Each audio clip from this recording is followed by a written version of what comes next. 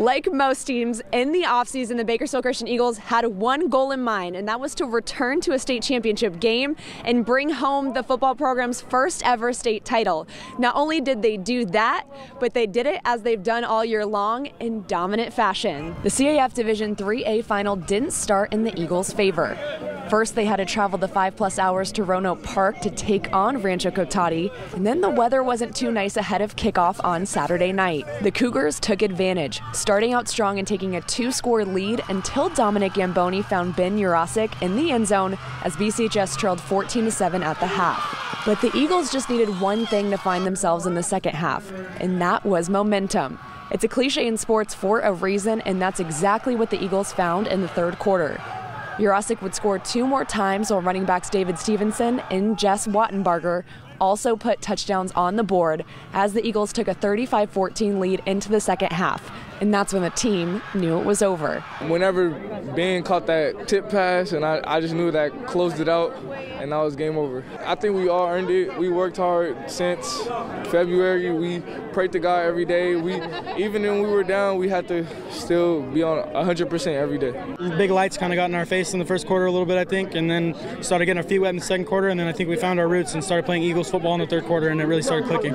Before the final whistle, BCHS scored once more, and then defense did the rest as the Eagles won by a final of 42-21 and will be bringing home the school's second state championship, something that's hard to sum up for the 17 seniors. I can't put it into words because it's all unwritten. It's just, we're going to keep going from here. I'm a legend now, so it feels great. When I come back, people are going to know my name, so it feels good.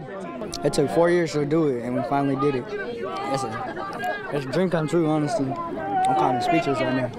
I can't even hear my voice, my own voice. I mean, I'm on cloud 9 right now. I can't even explain all this work we've been putting in for 9-10 months. I mean, it really, this is the gratification through it all. And seeing your family, some of these guys not win any games last year, seeing the difference it makes, I mean, it's truly inspiring, and I love these dudes. The emotions are indescribable, to be honest.